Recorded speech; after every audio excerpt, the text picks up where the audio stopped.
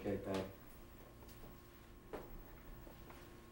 This is Patty O'Connor at the Virginia Holocaust Museum in Richmond, Virginia on September 13th, 1998. This is an interview with Ruth Marcus. Prior to the interview, I would like to read this into the record.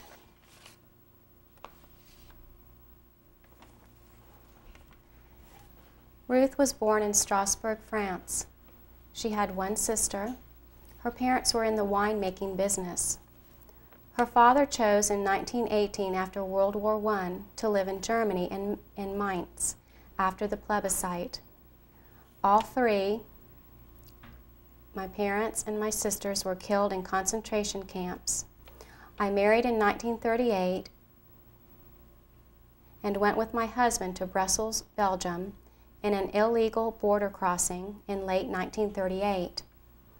We stayed in Brussels in a small apartment, my husband working for a merchant.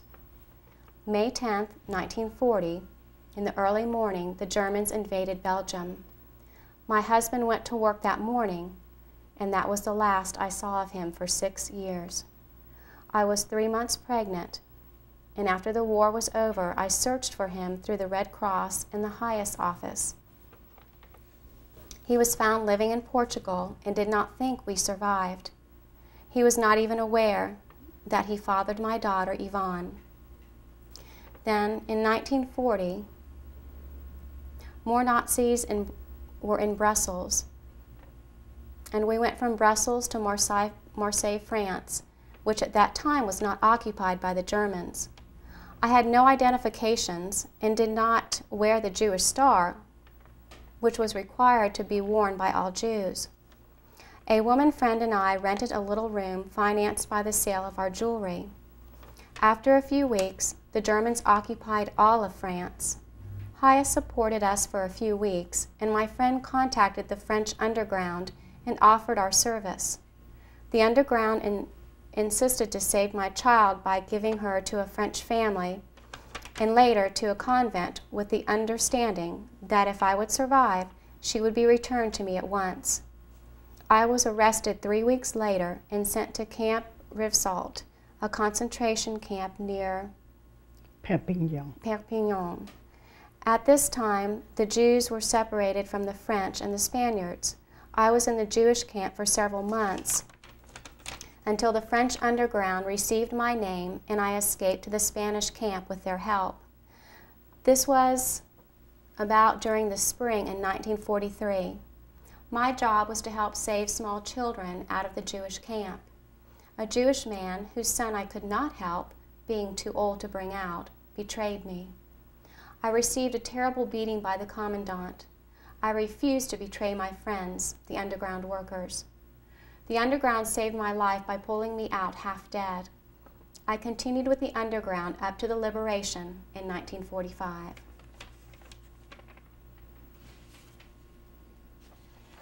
Could you please state your name and place of birth? Ruth Marcus, born in Strasbourg. How old are you? I'm now 83. What languages do you speak?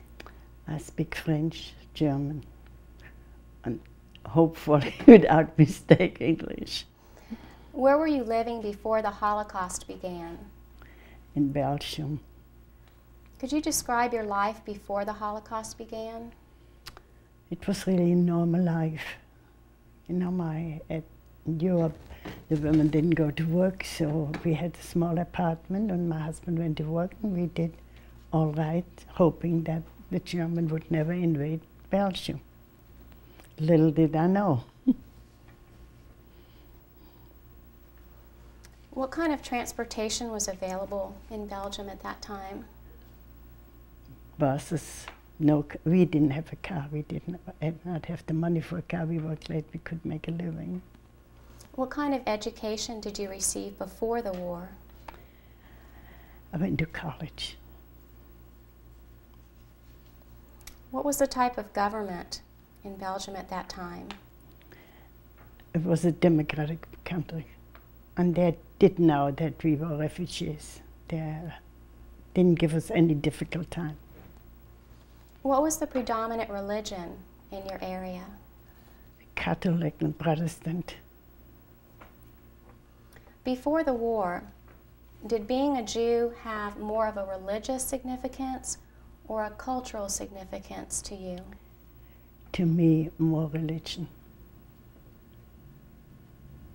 Did you have any non-Jewish friends before the war? Yeah, I did. Did you have any experiences with anti-Semitism before the war? Not in Belgium.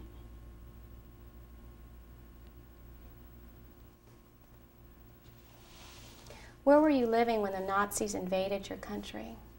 In Belgium. When did they occupy? May 10th, 1940. And how old were you at that time? Let's figure back how old was I. I'm now at 83. 1940 is 23, 24. Can you describe what happened when the Germans captured your city? They just came with airplanes and bombed out what not really where people were living, surrounding the things, and then they landed, and we were not free anymore. What immediate restrictions did the Nazis place on the Jews? They were the Jewish star, what I refused to take. I just never did take it, never would. Did you ever worry about being caught without it? Oh, sure. What were some other experiences with the Nazi occupation? We had to move out of the apartment. I had to move out of the apartment and found a very nice elderly lady in the country and moved in with her. I was more protected, and I don't blame those people not to have a Jew in their home, because if they would have caught me, they also would have been punished. So it was not just anti-Semitism that they told me to move. And they gave me, by the way, the address of that lady in the country. So I moved there. So you received help from Yes, them? I received help. Was there any kind of resistance or sabotage to try to prevent the Germans from entering the city? No. They came in, they just went in like they went over the Ligne de Demarcation in France, the same way. They were very strong. Belgium had really no army. There was no resistance. Were you ever in a ghetto or a concentration camp? Yeah, I was in the concentration camp. Which camp were you sent to? That was much later from Marseilles to Rivesaltes, near Perpignan, in the Pyrenees Oriental. That was a camp was divided between Jews, French underground worker, and Spanish people who came over without permit. How were you discovered if you were not wearing a star? I did give one away before, because they told me that, even without a star, if you're arrested, will you tell them? They asked you, are you Jewish? Will you tell them? And I said, yes, I will. And they cut off the streets like in a quarter. If they would just make a quarter, like 4 or 5 streets on each side. And there were their quarters in Marseilles. And that was, we were deported right away to the camp in Perpignan. We were arrested like the criminals. We had things on our arms. We were like a chain going, and all the trimmings. What were you told before you were deported? Nothing. What were you, no food, no talk. What were you expecting? Better than I received. Were you transported in the trains? In the trains, standing. How long were you Cattle on? Cattle cars. Mm-hmm. How long were you on the trains? From Béziers, we went first to Béziers and then also about 4 or 6 hours. No water, no toilet. Just standing. And they were filled up so we couldn't fall. One helped the other. What were you thinking during that time? How lucky I was to give my child away. I listened. Did you know the people who were No. keeping? I did not. When did you arrive at the camp? What season of the year was it? It was fall, because it was about July, August, something like that. What did you see when you first arrived? Lots of people in misery. Lots of them. Not only Jewish people, French underground workers, Spanish people there, well, not for Franco, and they went away. So all of them had just about the same treatment. The only treatment we had different in the Jewish camp, we had light day and night over us. It was never dark. So we could not run away, or it was light. So not only in the barracks, but outside? Outside. I'm not talking about barracks, I'm talking about outside. Outside. Mm-hmm. No, the French and the Spanish, they didn't have that. Only the Jews had it. How were you treated in addition to that? What should I tell you? We had one meal. We were mistreated. The worst experience I had there, we were digging holes and putting elderly people in the hole. And then they had to cover the hole.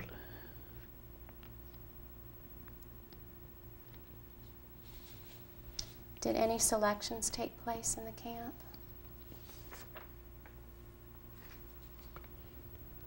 How long were you at the camp? Until 43. Do you have any idea how many prisoners were there? No, I really don't. Most of the Jewish people at the time were deported or put in cattle wagons, and they put some kind of chemical in it. Closed the door, and after a week or 10 days, everything was stayed there open, then we had to dig a hole again to put them in there. So they used that instead of gas chambers? Right, we didn't have a gas.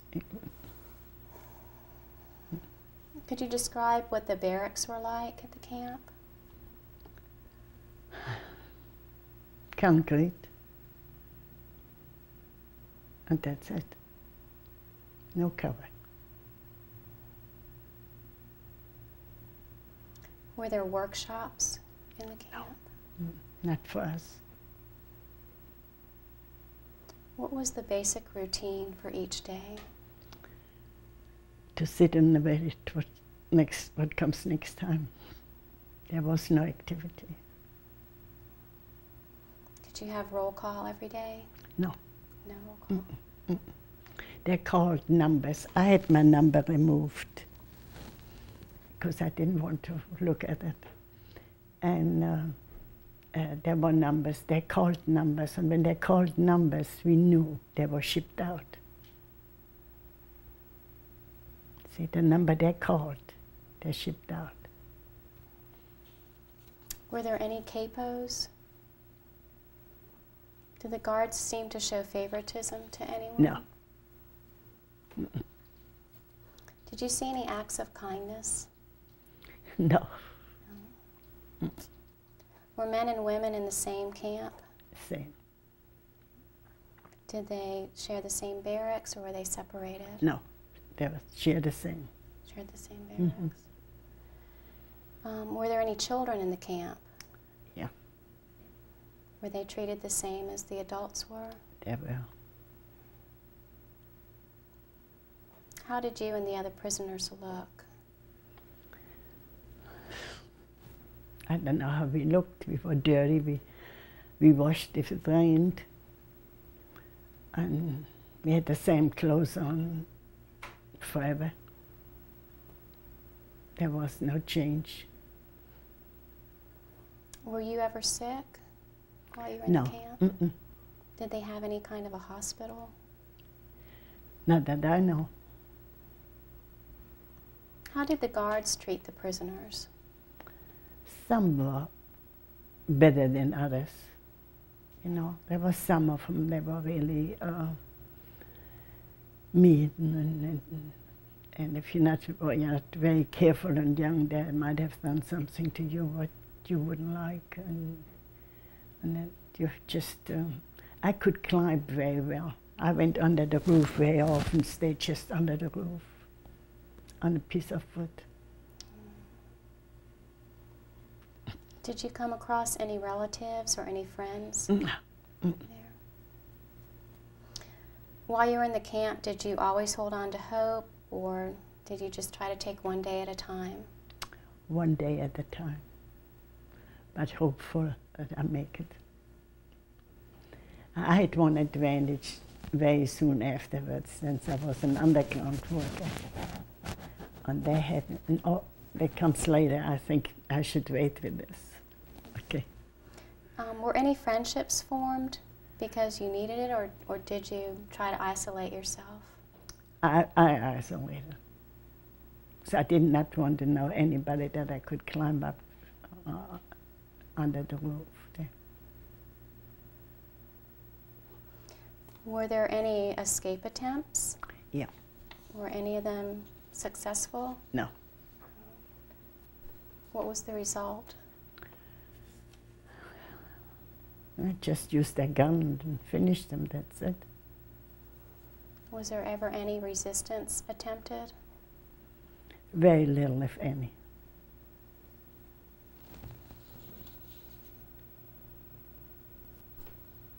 How were you able to get free from the camp?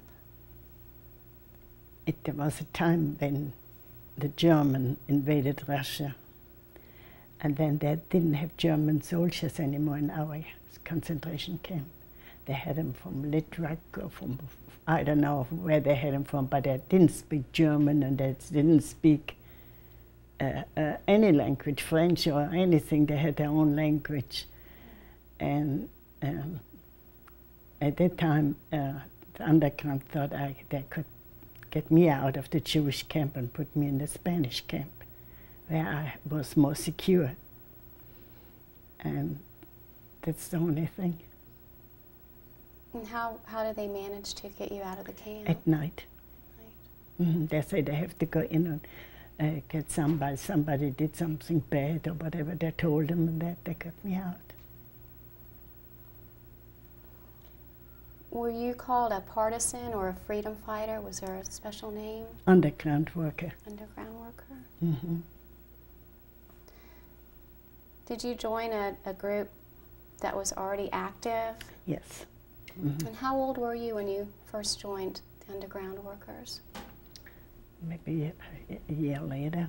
I was maybe not quite a year in the Jewish camp. I was very, very lucky.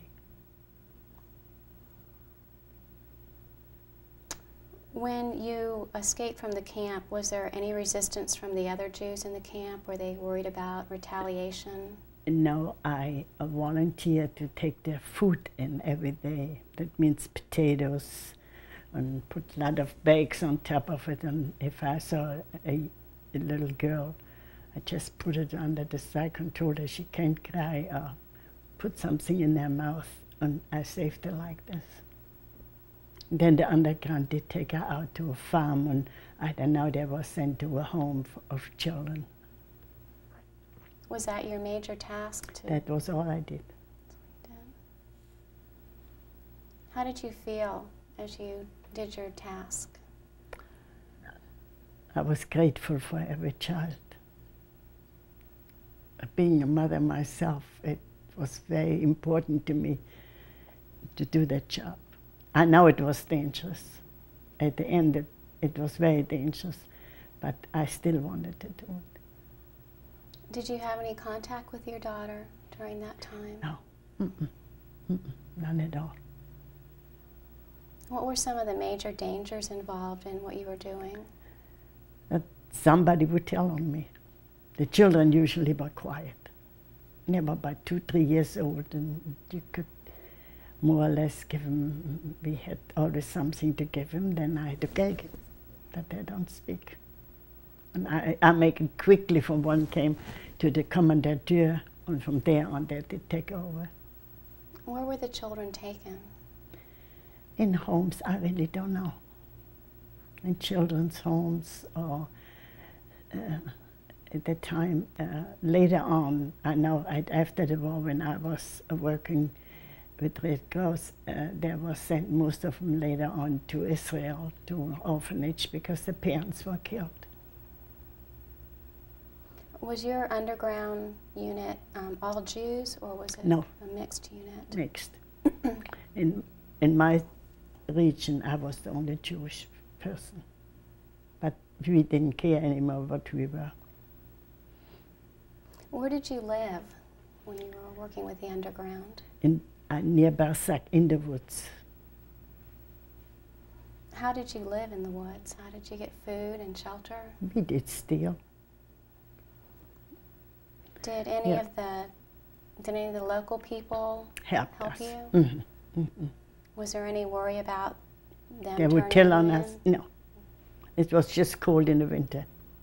But I only had a short time against counting what the others had. Did you have an underground name? No, same name. Did you have any special identification?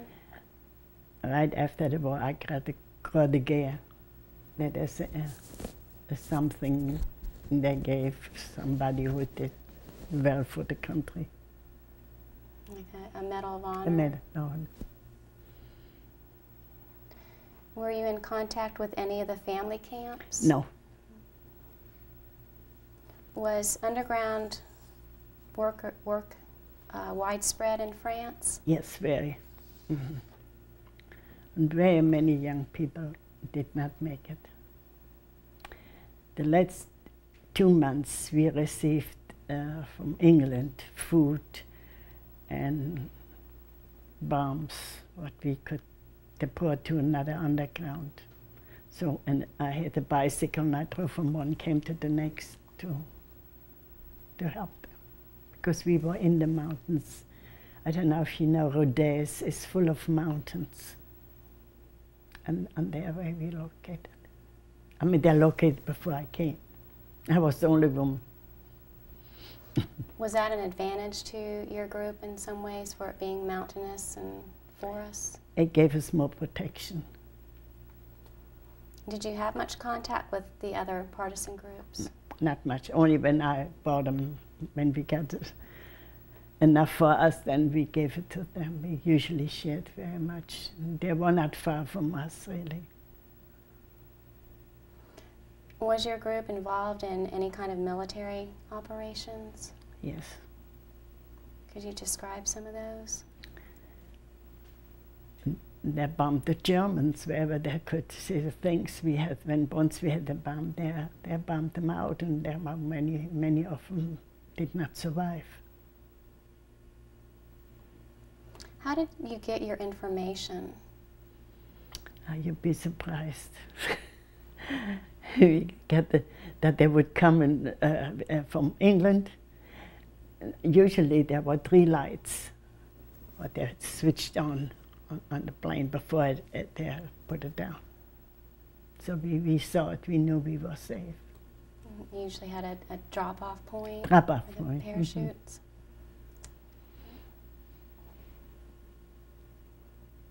About how much territory did you cover during your work? If you kilometer, about 25, 30 from one to the other. Did you have any weapons? I did. What kind of weapons did you use? Bombs. I personally, you mean guns? No, I didn't have any.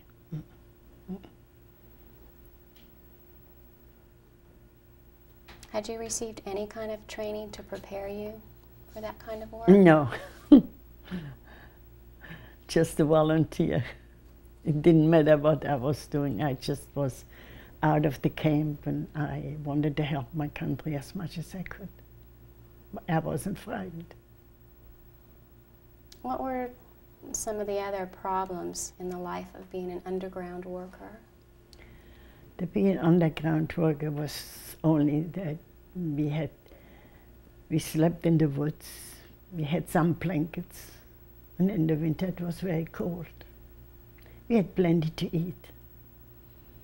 And I ate too much first because coming out of camp, so my stomach was sick all the time.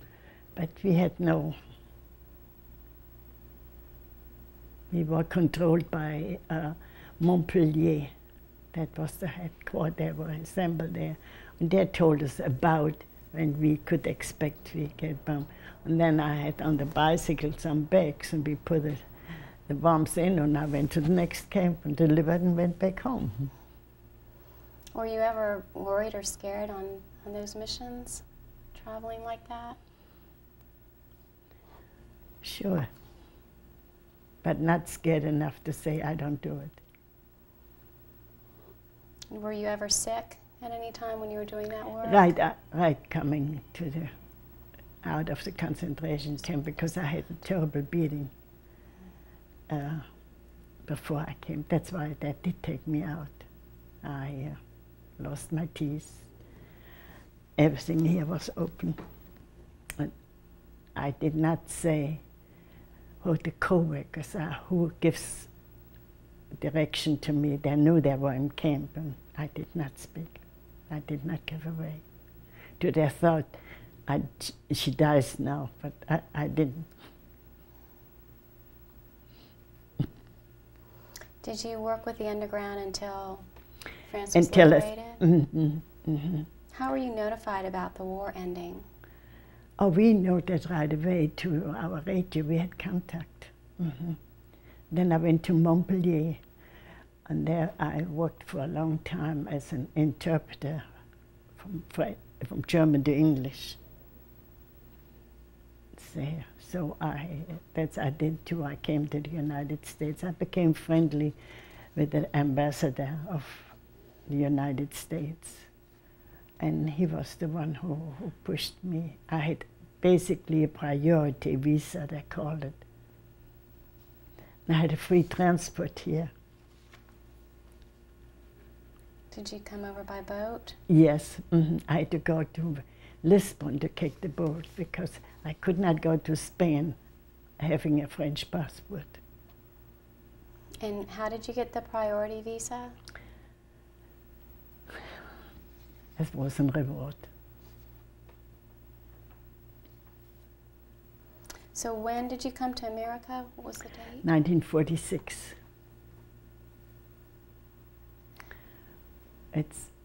Who is my passport? Yeah, it's exactly the date in it. I really don't know anymore. What were your feelings when you first came to America? I was lost. I came to New York, where I stayed with the family of a cousin of family, and that we had one room, and I was helped by the French embassy on a pension fund. And but I looked for work right away, and I found something. So I brought her in the morning to school, and I did take the subway to work, and 4 o'clock I stopped and picked up again.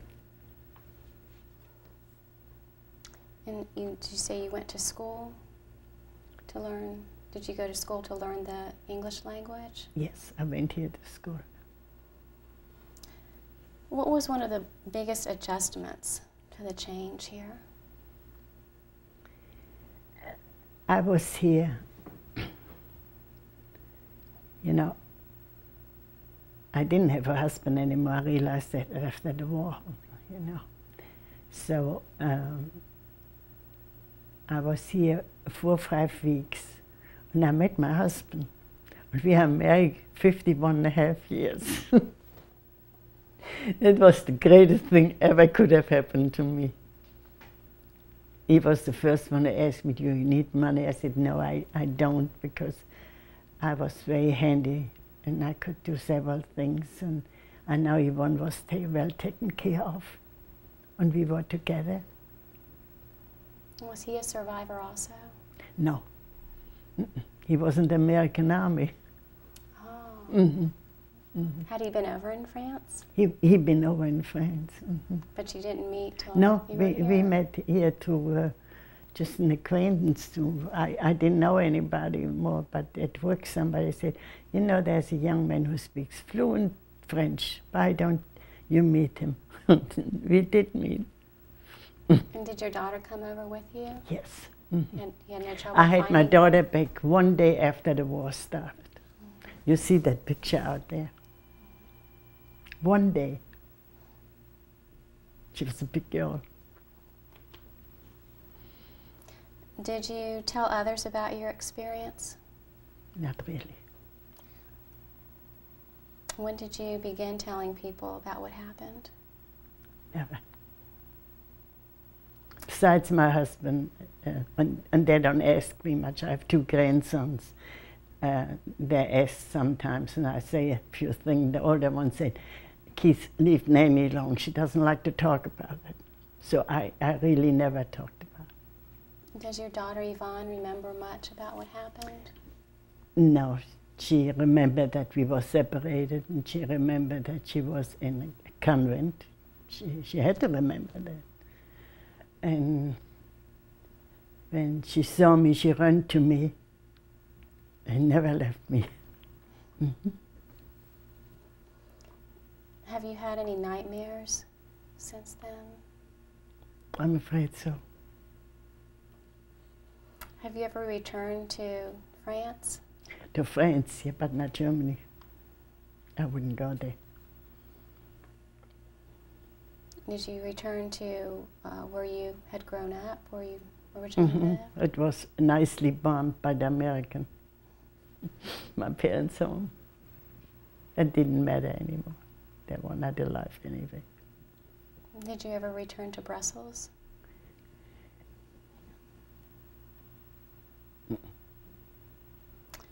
If you've not already shared your most vivid memory, could you share that with us now?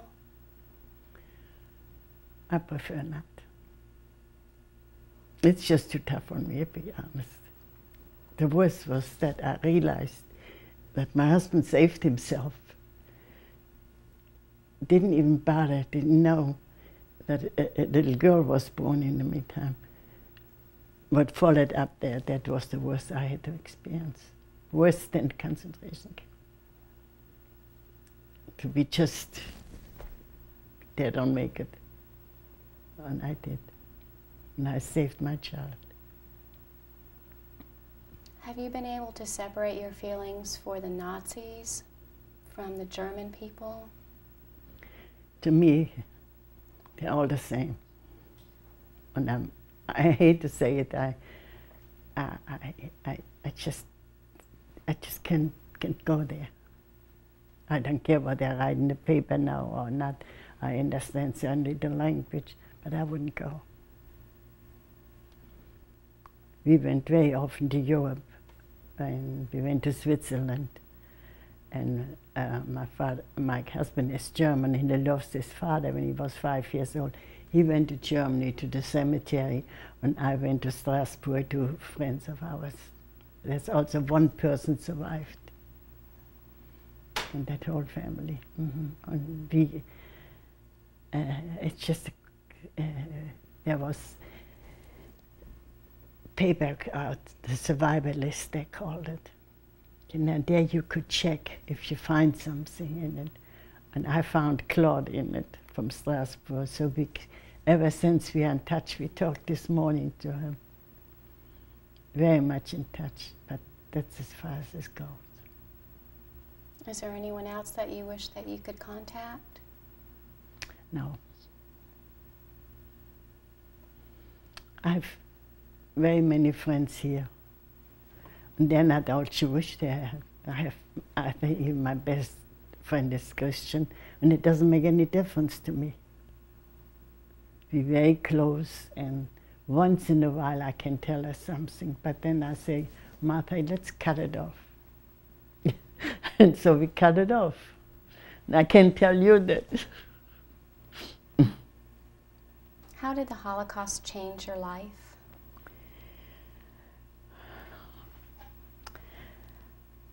I'm more understanding for the underprivileged. I have more sympathy when I see old people and they're mistreated, things like that. They bother me a great deal.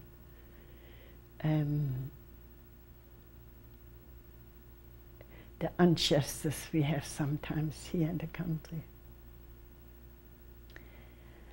And even what bothers me, and I certainly don't agree with Clinton, because he lied, he did terrible things. But why put it all over the world? That's something I don't understand. But maybe I'm not born here, that's why I don't understand it. I don't understand it. And I couldn't also, now we don't have any more black or white. No, I was once in a bus 50 years ago, and I was in the back seat, empty. And I went there, sit. The chauffeur said, you can't sit there. I said, but I'm not going to stand up.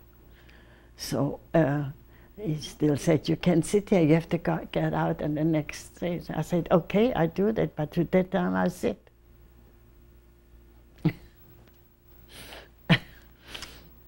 What one lesson do you think that we should learn from remembering the Holocaust? Basically,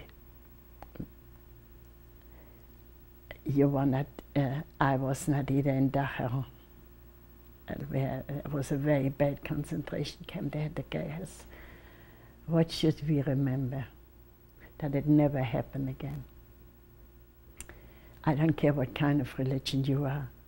I know I'm Jewish, and I think we're equal. We should do right. We should do right for that country, what I love dearly. Ever grateful I could come here. I am. Do you think there's any way to explain to children what happened? There is, Yvonne, my daughter, works at the school in Tucker. And she came one day to me and she said, you know, Mommy, they asked me something to say about our background. What can I say?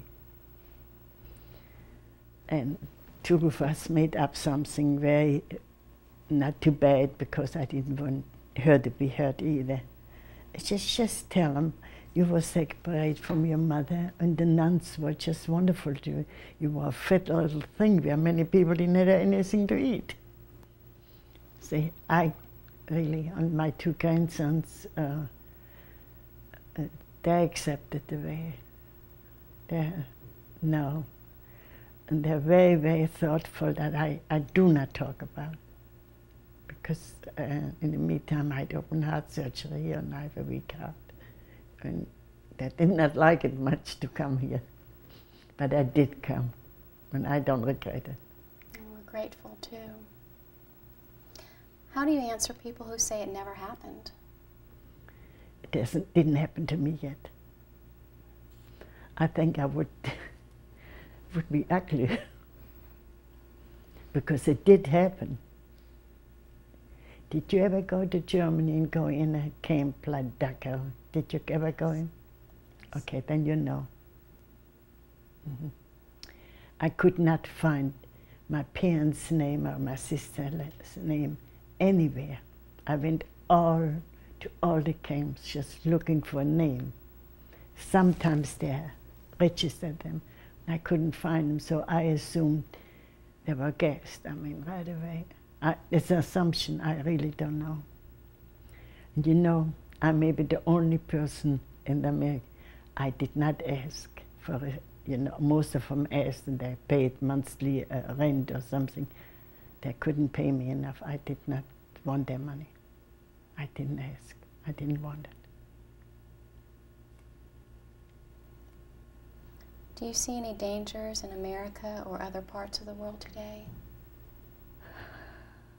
I don't think the American, they're not dumb enough to do things like that. We have educated people here. Regardless what happened with the government, I think it's a great country. And they don't mind if you have an accent, or they're tolerant. And I just love it. Do you have any last memory that you would like to share? You mean from the concentration camp? From anything during that time? That young boy of 7 years I couldn't save. That bothers me. Still gives me to think about. I couldn't do it, could only use small one. And he was really a big boy. The parents were deported next day with him, and that still bothers me. And I couldn't do it, I really couldn't do it. I could save little children, 2 years old, but I couldn't save 7, 8-year-old boy. Just couldn't do it. Do you know how many children you did help save? Uncalled for. Every day, half a dozen. And still that wasn't all. There was one child that only could do it once a day. Well, thank you for sharing with us. I know it was hard for you. We appreciate it. You were very easy on me. Thank you very much. And I'm sorry. I didn't maybe answer everything the way you wanted.